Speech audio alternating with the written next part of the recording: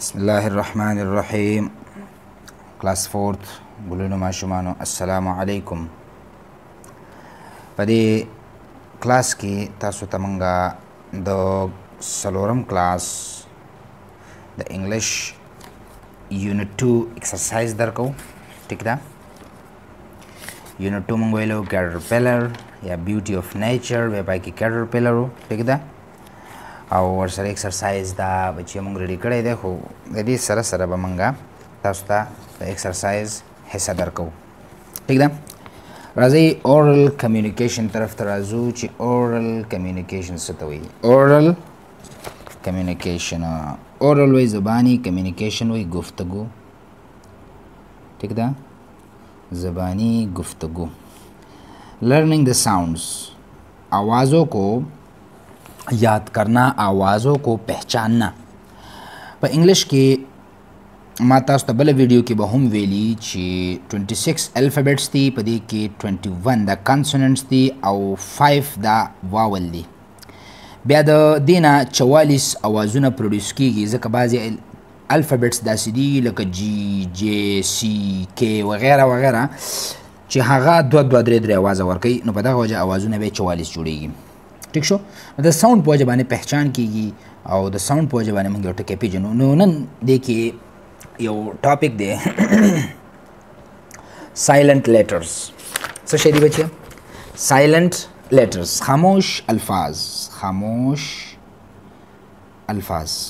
او ورځ یو ماشوم تپوس وکړو سکول کې، وایي سر چې د دې الفاظو الفابیټ ضرورت نشته، نو دا لیکي ولې؟ بچی دا سټینډرډ دی. ښه یاد ساته، یو سټینډرډ کې بدلون راوستل دا د ټولې انګریزۍ په ګرامر کې بدلون راوستل دي. ټیک ده که نه؟ سوري. نو په دغه وجه باندې یو ټکی به لیکل کېږي، خو دا به پروناونس کېږي نه، د دې اواز به راوځي نه. پوهېږې؟ دا به څه نه کېږي؟ پروناونس کېږي نه. نو هغه لفظونه چې هغه په ټکو کې لیکل کېږي خو هغه پروناونس کېږي نه، ویلی کېږي نه، هغې ته ویلی شي سایلنټ لیټرز. لکه ګوره دا دی کلایم، نو دا کلایم بی به پکې نه وی بچیه، دا به وی کلایم.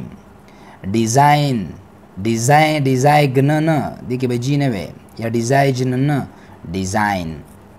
تم انګوټه، کلایم چلنا، ډیزاین یا ترتیب. نیم، نیمی به نه وی چې یا نیمی، نیم. آنیسٹ، ایماندار. آٹم، خزا. ریپ، هولنا. کلون، دا موږ سره دی بچیا کرنل دی. دا بچیا کرنل څه شی دی؟ کرنل لیکل کېږي کلونل. ګوره کلونل، خو دا کرنل دی. فوجي سردار ته ویلی شي یا فوجي ته ویلی شي، صحیح ده که نه؟ یا اعلی فوجي شو، نو دا دی کرنل. ګوره کرنل، نو دې کې او نه ویل کېږي.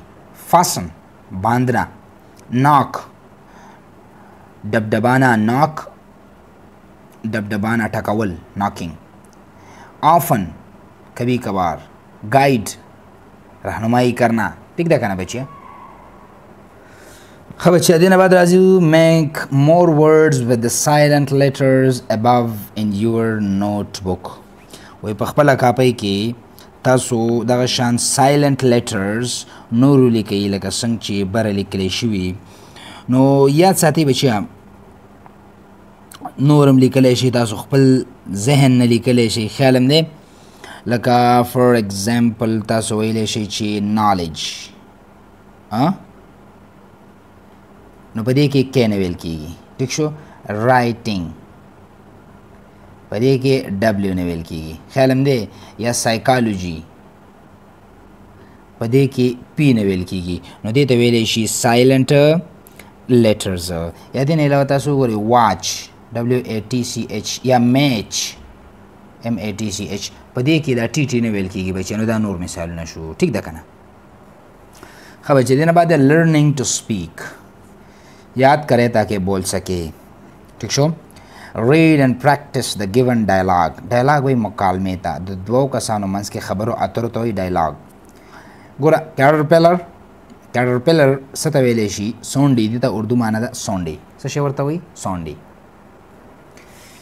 یا دې ته لاروا هم ویلی شي. د بټرفلای هغه یو حصہ لکه ګوره اګ نه بعد لاروا جوړیږي بیا پیوپا راځي بیا ته ایډلټ جوړیږي بیا ایډلټ بیا ایکس واچي دا یو سایکل روان وي نو دې ته پکې ویلی شي کیټرپیلر دا د چینجي حالت کې چې وي دې وخت کې ورته څه وایي بچیه کیټرپیلر لکه بټرفلای چې کله د انډې نه راوځي نو هغه دې شکل کې نه وي څنګه چې موږ ته ښکاري هغه دې شکل کې وي بچیه او دې ټایم کې دې ته کیټرپیلر وایي او بلبلکه یا تیتلی چې ورته وایي هر چې کوم شکل کې تا ته ښکاري بچیه هغه ټایم کې ورته بټرفلای وایي نو دواړه خپل منځ کې لګي ګوره ګډ مارننګ صبح بخیر بټرفلای ته وایي هاو آر یو اب کیسے هو څنګه بټرفلای ګډ مارننګ آی ایم فاین زه ښه یم تھینک یو ډېره مننه کیټرپیلر میټ مای فرینډ لیډي برډ وایي زما ملګري سره میلاو شه لیډي برډ سره ټیک شو نو لیډي برډ بچیه دې ته بهوره ویلی شي بهوره ګونګټ هر هغه انسیکټ چې چمکدار وي بهوره ګونګټ وغیره مچۍ دا به لیډي برډ کې راځي صحیح ده So butterfly, good to meet you. ډېر ښه چې تاسو میلاو شوم لیډي برډ ته what would you like to have oak اخروټ leaves پتې چیری leaves یا د چیری پاڼې څه خوړل غواړې اخروټ خوړل غواړې پاڼې خوړل غواړې یا د چیری دا واړه شان فروټ ته ته چیری ویلی شي د دې پاڼې خوړل غواړې لیډي برډ اوه یس بالکل تھینک یو سو مچ ډېره مننه I would love to eat cherry leaves मुझे cherry leaves पत्ते पसंद है butterfly okay we टिक दा meet my friend honey bee butterfly ورته وایي زما ملګري سره میلاو شه شهد کی مکھی صحیح ده که نه honey bee شاته مچۍ ته وایي lady bird nice to meet you honey bee وایي په خیر راغلې nice to meet you ډېره ښه ده چې تاسو میلاو شوم honey bee نو دا د butterfly او د caterpillar منځ کې دا یو مکالمه شوله خبرې اترې شوې practice the dialogue in pairs and introduce yourself and your friends د دې باندې پریکټس وشي انټروډکشن به پکې وشي د یو بل سره به خبرې اترې reading and critical thinking پڑھائی اور اہم سوچ اہم بات اہم سوچ ٹھیک ده reading comprehension پڑھائی comprehension ها comprehension which understanding ته وایي سمجھ بوج پوهېدل ټیک ده که نه نو answer this question د دې سوالونو جوابونه where is caterpillar going دې ته وګورئ بچیه where is caterpillar going caterpillar وایي چېرته روانو caterpillar is going to the chosen spot منتخب ځای ته shady leaf یا stalk پاڼو لاندې به د کېدل دي چې د ښکاریانو نه بچ وي د برډ نه بچ وي د مختلف خوراکونو ذریعې نه بچ وي چې څوک پیټۍ کو نه کړي یا د کومې ډنډې لاندې دغه د دې چوزن سپاټ و هغې طرف ته دی په منډه و what does لکه هغې طرف ته دی روان و what does the caterpillar change into caterpillar چې ګډ شي د هغې نه څه جوړ شي caterpillar چې کله ځان نه سپرینګ جوړ کړي سپین شي د هغې نه بعد د دې نه څه جوړ شي the caterpillar changes into colorful butterfly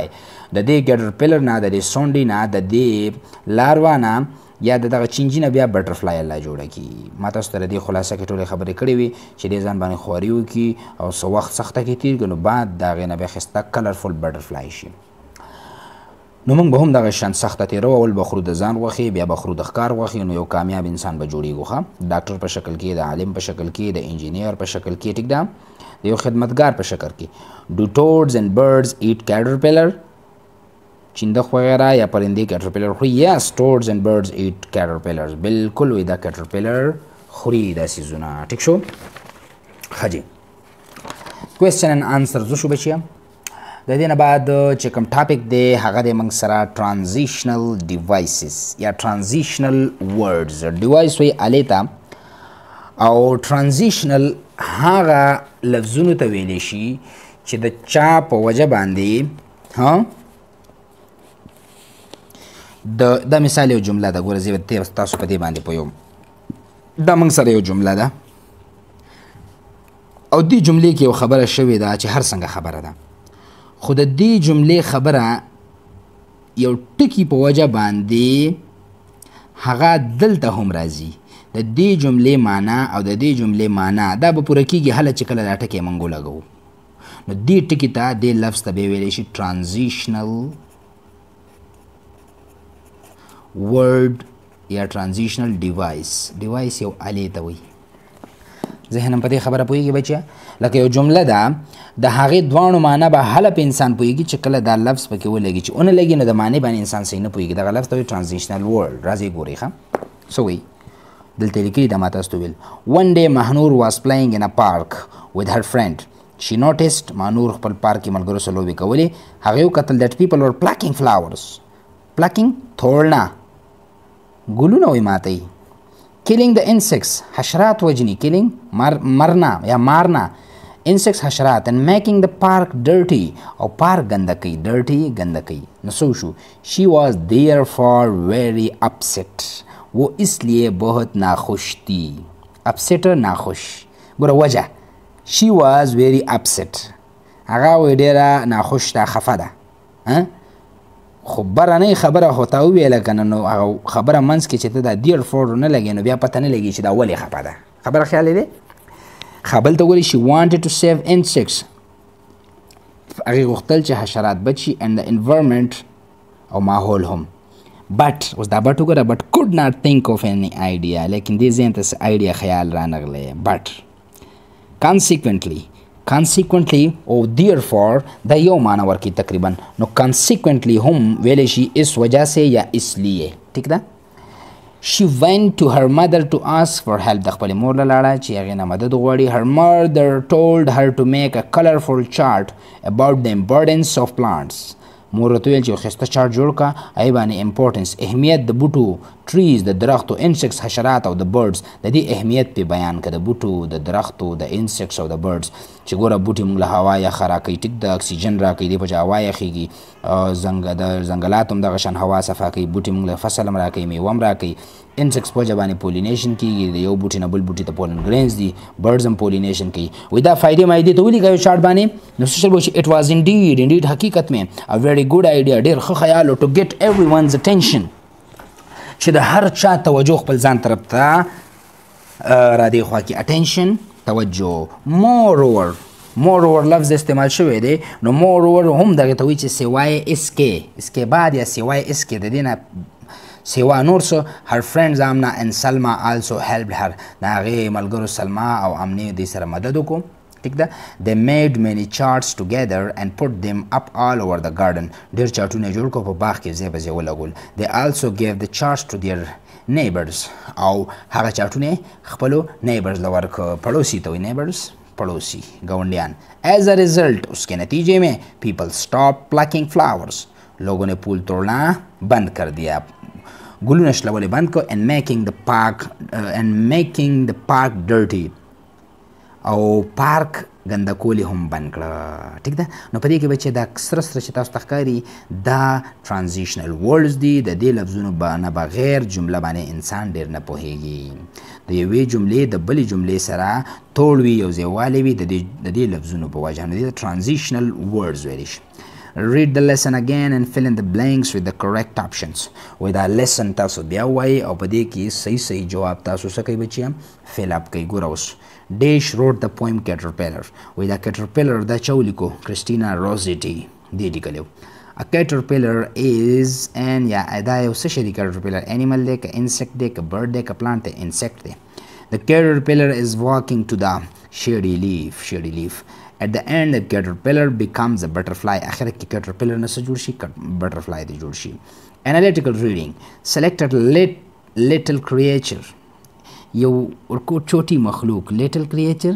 چوټي مخلوق honey bee شهد کی مکھی ورته وایي شهد کی مکھی ٹھیک ده that is useful to humans چې دا انسانانو دپاره فایدهمند ده useful فایدهمند ٹھیک شو note some interesting facts about it and share with your classmates so د دې باره کې څه خبرې اترې ولیکئ او ملګرو سره یې شیر کوي وایي ورسره نو بچې دا ما لیکلي راځي دا تاسو ته زه وایم دا دی ګوره هني بی شهد کی مکھی د شاتو مچۍ هني بیز are great pollinators of flower هني بی یاد ساته دې ته پولینیټرز وایي پولینیټر لیجانې والے بوټو کې نر او ماده حصه وي بچیه نو د نر نه مادې حصې ته پولن ګرینز وړل دا یو ګل دی دا بل ګل دی د دې نه دې ته پولن ګرینز راوړل تاسو به د شاتو مچۍ کتلي په دې باندې کینی او د دې نه دا پولن ګرینز د نر ګل نه فیمیل ته راوړي د هغه فیمیل کې بیا فروټ او تخم جوړیږي نو دې ته پولینیشن وایي نو دا هنی بیز دا کار کوي دویم lives in colony group forming hives وایي چتا هغه چاته ګبین غوندې جوړوي نو دویم کار څه کوي د دې نه جوس راکاږي د دې ګلونو نه او د هغې نه بیا دا شهد جوړوي these are divided into 3 groups په 3 groups کې دا 3 قسمه مچۍ وي دي شاتو مچو کې on the basis of responsibilities ذمہداری کی بنیاد پہ 3 قسم کې شہد کی مکھیاں ہوتی ہے 3 قسم مچۍ دي یو ته وایي کوین کار سره غټه غونې مچۍ پکې ته کوین وایي باچا ورته بعضې خلک وایي choose the spot وایي جګه for hive د چتې دپاره د ځای انتخاب څوک کوي کوین هغه یو کوین چې مړ شي بیا بل منتخب شي بیا بل مشر شي هغه بیا مشروالی کوي صحیح ده کوین دا کار کوي چې وګوري چې کوم ځای کې به چته ښه کامیابه وي ګبین به ښه جوړېږي نو هغه ځای دا منتخب کوي دویم دی ورکرز میک هنی ان هایف دا شات جوړول او د ګلونو ته تګ او ګلونو نه رس راوړل دا د ورکرز کار دی دا پکې نور قسم مچۍ وي ښه بیلې بیلې وي لګي ډرونز حمله کوونکي ډرونز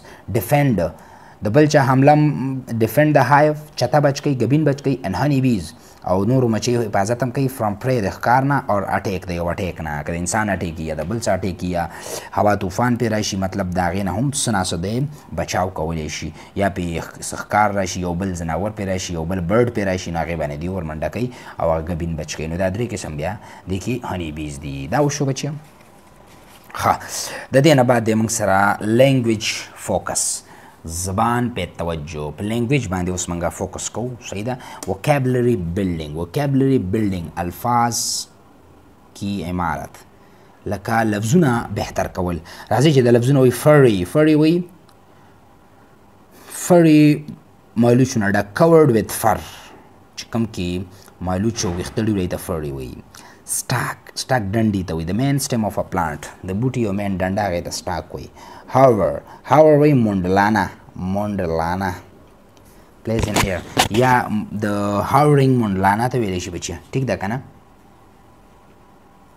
ټیک ده to remain in one place in air په هوا کې په یو ځای کې ودرېدل یا تاویدل دی ته hover وایي toad یو قسم a kind of frog with a shorter leg and drier skin خشک چمړې وي او وړې وړې خپې ته toad وایي spy جاسوس ته وایي to watch and examine secretly جاسوسۍ باندې یو څیز کتل او هغه جج کول اگزامین کول هغې باندې سوچ کول دی ته سپای وی جاسوسي ویلی شي رایمنګ ورډز ته بچیه موږ وایو هم کافیه الفاظ یو شان اواز ورکولو والا الفاظو ته څه وایي بچیه رایمنګ ورډز لکه جټ بیټ میټ یا بل بټ هټ کټ دا یو شان الفاظ دی ته رایمنګ ورډز وګوره a little seed for me to sow a little soil too so سره سره راځي w grow دوانو کې او راغی که نه ښه a little hole a little pet دا پیټ څه ته ویلی شي بچیه پیټ ویلی شي لایق مطابق ټیک ده که نه درست a little wish and a little tea په شان وګوره that a little sun a little shower څه ته وایي د واشروم کې چې موږ لامبو او د اذان باندې اوبه راپرېږدو دې ته هم شاور وایي کوم چې تا باندې اوبه را روانې نرې نرې بکیر نه تر کرنا شاور او پونه کول داسې خورېدل دې ته شاور ویلی شي خور ورتل a little while and then flower دا وشو دا رایمنګ ورډ دی بچیه دا دې رایمنګ ورډ دی دا د دې دی دا د دې په شان دی اواز ورکوي create a poem of your own using the given pair of rhyming words and write in your notebook دا 2 rhyming words یې ورکړي trees او bees وی او ډی وایي په دې باندې یو پویم ولیکئ نو راځئ موږ هم په یو پویم لیکلی دی چې وړوکی شانته دی خو زه انشاءالله ټیک دی صحیح ده ستاسو کار به وشي 4 little bees up in the trees یو څلور وړې وړې مچۍ up in the trees په دغه کې ناستې دي په ونه کې نو ګوره بیز او ټریز دواړه مې استعمال کړه set on their knees په خپلو خپو باندې داسې ناستې دي 4 little bees او څلور وړې مچۍ ټیک ده making hive in a way چاته په داسې یو سټایل باندې جوړی لګیا دی busy and happy all the day او ټوله ورځ بیزي وي او خوشحاله وي ټوله ورځ نو په دې کې دا دواړه رایمنګ ورډز دي او دا دواړه رایمنګ ورډز دي دا مو شو بچیه expressing like and dislike needs like او ډسلایک یو څیز تا خوښ وي یو څیز تا نه خوښ. نیډ ضروریات، فیلینګز احساسات، اوپینینز رای. ټیک ده؟ نو ګوره کله چې یو څیز زموږ خوښ وي یا هم خوښ نه وي یا هم ورته ضرورت وي نو بیا هغه ټایم کې د انسان څه رای وي او څه احساس وي. ګوره ښه دا به دې کې وایي. ګوره ډایلاګ دی انم څه وایي ډیډ یو لایک د پویم اباوټ د لایف سایکل اف ا کیټرپیلر. وایي د دې لایف سایکل د اګۍ نه د انډې نه لاروا نه پیوپا نه اډلټ بیا ایګ. وایي دا لایف سایکل تا خوښ شو نو که د ایګ راخوښ شو یا به ورته وایي چې یس آی ډیډ زما خوښ شو اټ واز ګډ. نو د فیلینګز نه پته لګي، د خبرو نه پته لګي. که هغه وایي چې یس آی ډیډ اټ واز ګډ نو دې نه پته لګي دا څیز خوښ نه دی. انم ډو یو لایک ریډینګ ساینټیفیک میګزینز ساینسي رسالې. رساله څه ته وایي؟ په میاشت یا کال کې یو دغه راځي اخبار غوندې ته رساله وایي چې د ټولې میاشتې خبر پکې ته رساله وایي. او آرټیکل د دې رسالې یو خاص پیراګراف غوندې چې راوالی ته څه ویلی شي؟ آرټیکل. څه ورته ویلی شي بچیه؟ آرټیکل. یو مکالمه ترې راوالی داسې یو پیج ترې راوالی او هغه وویل دا دومره ځای پکې به آرټیکل شي. انا مو ته چې ستا ساینسي رسالې او مکالمې دې خوښې دي اقرا. نو آی ډونټ نه مې دې خوښې زړه یې راله چولې. بټ آی پریفر ټو ریډ ډفرنټ فني سټوري بکس. زه توجه ورکوم پریفرنس ورکوم چې نور فني مزاحیه د کهانۍ کتابونه ووایم. ټیک ده؟ نو بچیه عام روټین کې که تاسو وګورئ یو څیز د چا خوښ وي د هغه نه تپوس وکړئ نو د هغه یو شان انداز او جواب وي او که یو څیز د چا خوښ نه وي نو د هغه بل شان انداز او جواب وي. خیال هم دی. عدنان هاي حمزه هلو هاي سلام یو لوک سو ایکسایټډ. وایي ته ډېر خوش ښکارې. ایکسایټډ خوشحاله ښکارې. واټس د میټر څه وجه ده خیر خو دی؟ حمزه yes I'm very happy زه ډېر خوشحال یم because I'm going to visit my family. زه روان یم خپل فیملی طرف ته هلته ځان رسوم. عدنان واو که یو د خوشحالۍ خبره یو کس وکړي که نه چې او دا به لوی او یا وایي واو that's great دا خو ډېره ښه ده یار وایو که نه. او که نه یو کس ته باندې خفه کېږي چې خپل کور ته باندې وایي او کور ته ځي. خیال دی نو په دغه وجه باندې د احساسات د فیلینګز جواباتو نه پته لګي. حمزه could I borrow your bag؟ زه ستا بیگ قرضه کې وړی شم ځان سره. I want to put my stuff in it. stuff سامان زه غواړم چې دې کې زه خپل سامان واچوم. عدنان sure you can. ګوره اوس دې وخت یې د رضا ده. sure بالکل یقیني واچو پکې. او که د رضا نه وي یاره بس واچوه پکې نو یاره دا خو شلیدلی هم دی کمزور هم دی ډېر سامان هم راځي خو زه واچو پکې نو بیا پته ولګوي د سړي زړه نه دی نو د بچې دې ته فیلینګز ویلی شي نیډز د خبرې. حمزه تhank you. حمزه ورته وایي چې ډېره مهرباني. ښه بچیانو دا هم شو. بیا دی لرنینګ ټو سپیل. وګورئ د سپیلینګ تاسو یاد کړئ لرن کوئ. میسینګ پکې څه دي؟ کیټر پیلر سټاک ایل به پکې راشي. هاور یا کور دواړه راځي. پری سپین. ٹھیک شو. ګرامر کې نن یو ټاپک دی چې هغې ته وایي کلیکټیو ناون. څه ورته وایي بچیا؟ کلیکټیو ناون. انټرسټینګ دی امپورټنټ دی. راځئ چې تاسو پې زه پوه کړم. ناون وایي نام ته. کلیکټیو وایي مجموعه.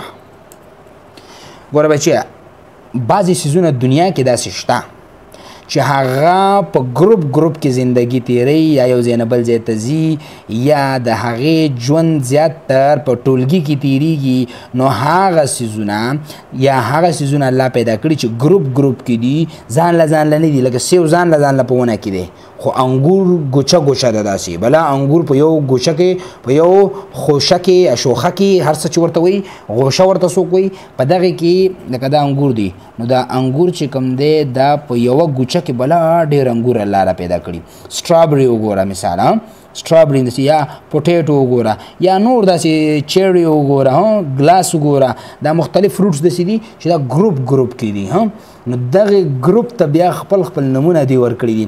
یا ګډې چیلۍ دوی په ګروپ کې اوسیږي یا دا پرندې بعضې په سیل په شکل کې دا کبوتر شو یا نورې پرندې شوې خارو طوطي دوی د سیل په شکل کې ګرځي ژوند تیری نو دغه ګروپ ته بیا موږ وایو بچې کلیکټیو ناون.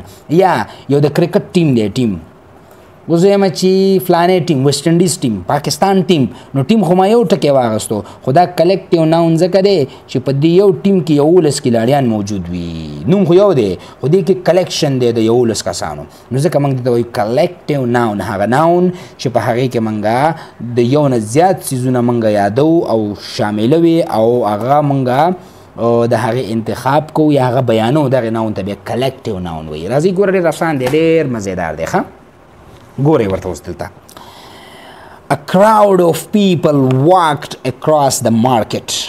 collective noun دا دی ما ته تاسو ویل ښه په دې کې هرډ وایي بچیه ریوړ ته رمه چې ورته وایي رمه ریوړ پوهېږې په خبره باندې که نه او همدغه شان سوام of bees سوام د کیړو یا جانورو کا جوند د میګانو یا د حشراتو یا د زناورو ګروپ ته څه وایي بچیا سوام ټیم خو تاسو پېژنئ نو ګوره کراوډ څه ته وایي رش ته آف پیپل د سړو د خلکو یو رش روانو مارکیټ په مخه باندې شي باټ یا شي براټ a bouquet of flowers for me bouquet دا څنګه ویل کېږي بچیا bouquet bucket هم ویل کېږي بعض اوقات خو bouquet of flowers ګچه bouquet څه ته وایي بچیا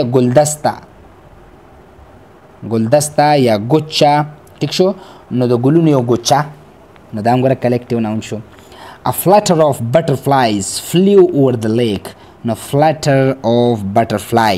تتلیو کی لهر نو ګوره دا د تتلیو یو فلټر یو ګروپ A flock of birds پرندو کا ریوړ فلاک هم ریوړ ته وایي سکته که نه یا class of students walk to the playground کلاس ګوره یو کلاس یې پکې 50 او 150 شلو لس کسانی نو کلاس هم ما سره یو کلیکټیو ناون دی ولې چې دې کې ډېر سټوډنټس وي نو په دې پوه شو بچیه ښه راځئ میک سنټنسز of your own using the given collective nouns collective nouns یې راکړي دي د دې معنی زه تاسو ته لیکم بچیه فلیټ وایي جهازو کا بیړه بیړۍ ورته وایي بیړه هغې ته وایي چې هغې جهازونه کیني او پاسي په سمندر کې ټیم یو ټیم ته ویلی شي د غوړو ټیم نه یادوي ټیم د کرکټ ټیم هاکي ټیم فوټبال ټیم او دغه شان دی هرډ ریوړ ته وایي رمه ورته وایي کلسټر هم ریوړ ته ویلی شي کلسټر مجموعه ورته ویلی شي پراید یو لفظ دلته لیکل شوی دی بچیا پراید خبرې دا پراید دا هم ریوړ ته وایي څه ته وایي ریوړ خو یاد ساته د یو خاص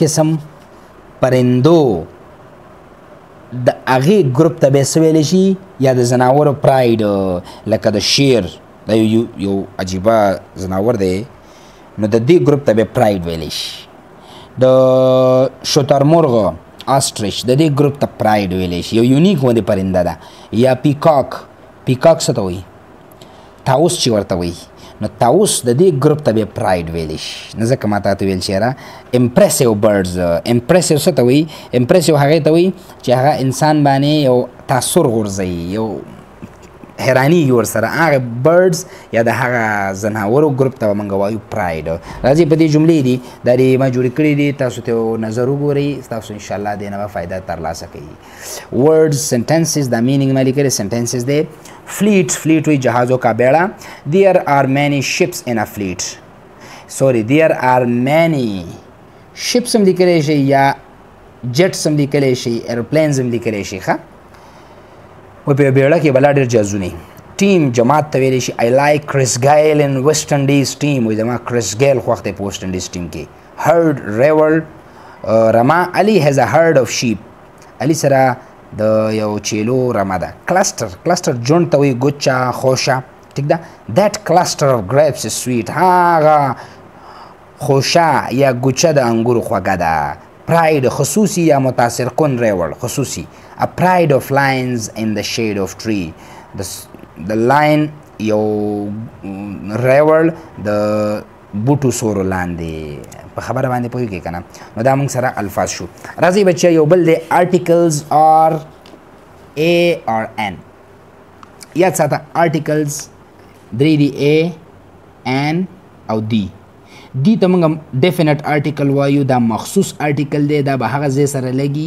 د دې شپږ اووه شرایط دي لکه ریور سره به لګي ماونټین سره به لګي مخصوص سیز سره به لګي چې مخکې نه بیان کړی شوی هغې سره به دی لګي په خبره باندې پوهېږي که نه نو د دې څو خبرې اترې دي هغه ما تاسو درې څلورم ویلي هلته به دی لګي این به چېرته لګي کوم ځای نه چې آ او ای اواز راوځي په انګلیش کې نو هلته به این لګي که واول تی وي او که نه وي لکه دلته وګوره آور دی دا آور هاور نه دی که نه آور دی د او اواز ورکوي آ نو دلته به این لګي دا وګوره آنیسټ دلته به این لګي په خبره پوهېږئ نو آ او ای اواز چې ورکوي دلته به این لګو که واول وي او که نه وي او بل دی ای به هلته لګو چې کوم ځای کې اوله کې کانسوننټ وي لکه ریپر څه ته وایي پلاسټک وغیره ګن ته وایي نو ریپر نایف چاکو ته وایي نایف نو په دغه وجه باندې دې ته ویلی شي articles او د articles نه بغیر جمله صحیح نه پوره کیږي په معنی انسان نه پوهیږي ٹھیک شو write A N or D to complete the paragraph Aksa brought an apple ګوره ٹھیک شو an orange and a sandwich برګر غوندې برګر ورته ولیکئ ټیک شو منځ کې پکې غوښه مخه چی for lunch today دوپهر کاکا نه تاسو د غرمې روټۍ ته وایي لنچ ټیک شو she cut the fruits with a knife یو چاکو سره fruits کټ کو they were from her own garden د خپل باغ د fruits اوس پته ولګېده چې دا fruits د دې د باغ نه اوس به لیکم د fruits ولې د fruits ذکر وشو که نه فروټ یې کټ که هغه فروټ چې د دې باغ نه و د دې د خپل باغ فروټ نو ذکر وشو د فروټو باره کې دلته به اوس لیکم د fruits مخصوص شو که نه and the vegetables in her garden are always very fresh او د هغې د باغ سبزي هغه فرش وي تازه وي شي always shares her lunch with her friends خپل د غرمې روټۍ خلکو سره شریکوي ټیک ده خبره بچیه دې نه بعد دی موږ سره adjectives of origin نو adjectives of origin ته موږ بچیه اردو کې داسې وایو چې اصل کی صفت څه شی اصل کی صفت یو سیز یو کس دا د کوم ځای نه دی دغې ته وایي adjectives of origin صفت د اصل د ذات نه د کوم ځای نه چې دی یو کس پاکستان کې پیدا شوی نو ویلی شي ایم پاکستانی نو دې وخت کې د ایجکټیو د پاکستان ته اشاره ورکوي نو راځئ ګوره read the given sentence and notice the use of adjectives of origin شازیه likes to eat Australian apples شازیه وایي د استرالیا سیوان خوښ دی نو ګوره د Australian apples دی وخت کې د دې apples چې صفت کیږي نو دا د ځای په بنیاد کیږي ځکه دې ته وایي adjective of origin he has bought a new Italian car هغه وایي د ایټالیا کار واخیستو نو دا ایټالین کار د دې کار صفت کیږي خو د ځای په بنیاد پاکستانی کلچر از a diverse culture diverse وسیع کلچر ثقافت پاکستانی ثقافت ډېر وسیع او مخکینی ثقافت دی صحیح ده نو په دې وخت کې د کلچر صفت چې کیږي نو د ځای په بنیاد ماها wants to buy a beautiful ملتانی ډرس ماها وایي یو ملتانی ډرس واخلم نو د ډرس صفت د ځای په بنیاد کیږي دې ته وایي adjectives of origin دې نه مخکې به مونږ ویلي یا به راشي adjective of quality adjective of quantity adjective of color adjective of personality وغیره وغیره دا به ټول مخکې راځي بچي ښه چې راشي به وایو پکې Now use the given adjectives of origin in sentences of your own in your notebook.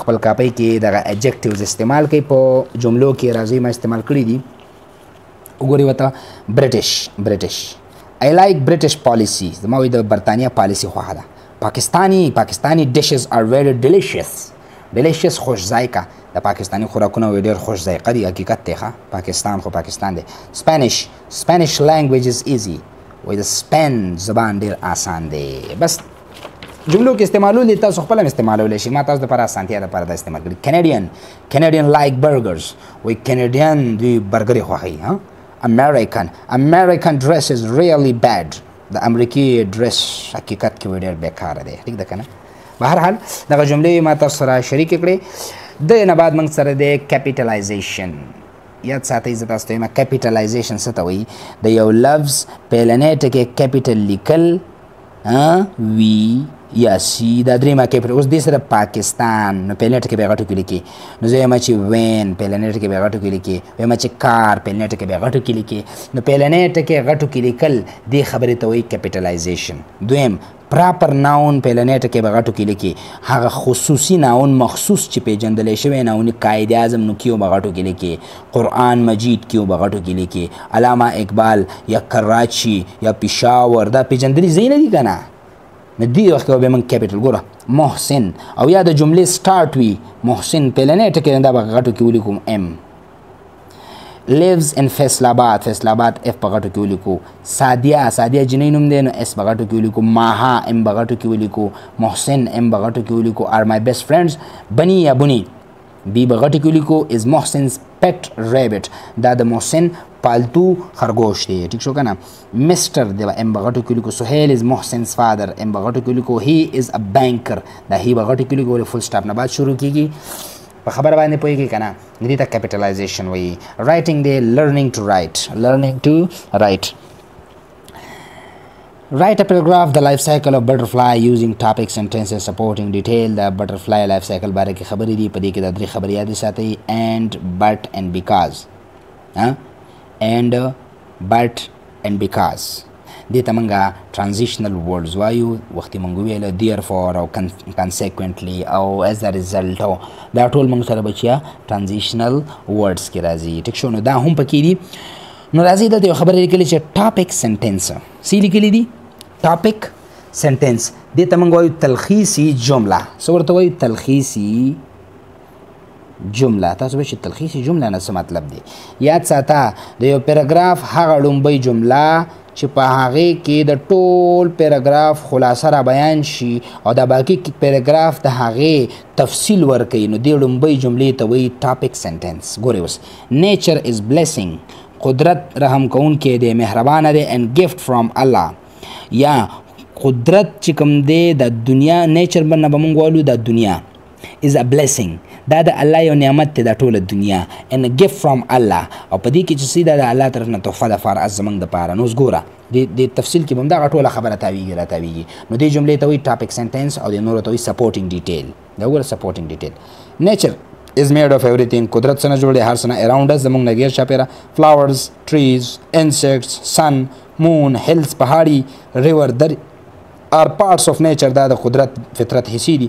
because ولی they help us a lot in our daily lives زمونږ د روزمره زندګۍ دپاره دا هر څه دي. they help us to breathe د دې په وجه موږ ساه اخلو. and get food موږ ته د بوټو نه خوراک میلاویږي. water الله اوبه راکړي دي. animals ځناور دي. insects حشرات دي. and birds او پرندې دي. also get food and shelter پناه from nature د دې قدرت کې دوی ته هم خوراک او پناه میلاویږي. nature is very important for us in everyday life او دا قدرت چې څه پیدا کړي غرونه هوا اوبه ستوري نور ځمکه سپوږمۍ دا الله پاک دغې ته نیچر وایي. دا زموږ د زندګۍ اهم حصه ده. کریټیو رایټینګ تخلیقي لیکای خپل ځان نه لیکلو کوي خو دلته تال درکړي چې سیو می دا څه شی دا ځمکه ده.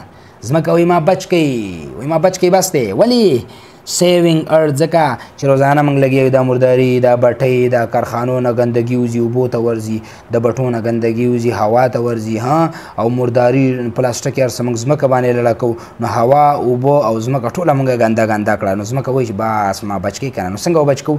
هغه څیزونه چې هغه پلاستیکي دا څیزونه به ډېر نه استعمالوو. ټیک ده که نه. بار به ریسایکل کوو رییوز کوو به استعمال نه به انکار کوو. کوشش به کوو چې کورني څیزونه استعمال کوو چې بار وینځلی کېږي یو ځل استعمالېدو سره نه خرابېږي پلوشن جوړوي. نو دغه به چې ټول سیوینګ ارث دی. او راځئ تاسو ته ما لږ څو خبرې پکې لیکلي دي زه تاسو ته شریکوم. کریټینګ راؤنड تخلیقی लिखाई सेविंग अर्थ ज़मीन को बचाना ज़मीन को महफूज करना. We are living on this planet अर्थ मोंग पर ज़िम्मा कबानी सीगो एंड यू नो अब आज जानते हैं our earth is polluting at a high speed और ज़मंग ज़िम्मा का चिकम दा पे तेज़ रफ्तार सरा लग्या दा गंदगी की due to our activities and search for facilities ज़मंग द मुख्तलिफ एक्टिविटीज़ गाड़ी चलो लुगे खारिजी और फजान त सहूलत जोड़ो बटई जोड़ो खख्त पे जोड़ो सहूलत जोड़ो हो माहौल जान त खराबो दा गसडी खबरी दी. एज अ रिजल्ट द सपोजा we are facing new diseases नवी बीमारियाँ कोरोना रागे डेंगी राले आगा राले दागा रागे. ठीक दा thus we should limit our polluting activities موږ د پکار دی چې موږ لیمټ کو لیمټ کنټرول کو کم کو خپل هغه کارونه چې هغه ماحول ګنده کوي مطلب بټۍ کمی کو فصلونه سیوا کو د پخو کورونه کم کو هم ټیک ده کنه کارخانې کمی کو نو ان شاء الله زمونږه ماحول باز مکه ډېر نه ګنده کیږي موږ ته مسایل نه جوړیږي مختلف د ساه بیماریانې د سرمنو بیماریانې د سترګو بیماریانې به موږ ته نه راځي بچیا نو دا ستاسو د دویم یونټ کیټرپیلر یا د بیوټي اف نیچر د هغې مکمل ایکسرسایز شو او نیکسٹ ویډیو کې نیکسٹ لیکچر کې یونټ 3 دی د جرنی اف چاکلیټ دا به ان شاء الله موږ کوو د دې ایکسرسایز به هم کوو موږ دعاګانو کې یاد ساتئ او ذهن براډ ساتئ د چا نه تمه مه ساتئ خپل کار خپل محنت کوئ او د الله نه دعاګانې کوئ موږ هم دعاګانو کې د الله نه غواړئ چې الله موږ وبخي تاسو ټول وبخي ټیک ده بچیه د مور پلار خدمت وکئ او ښاد آباد و بریالي اوسئ الله حافظ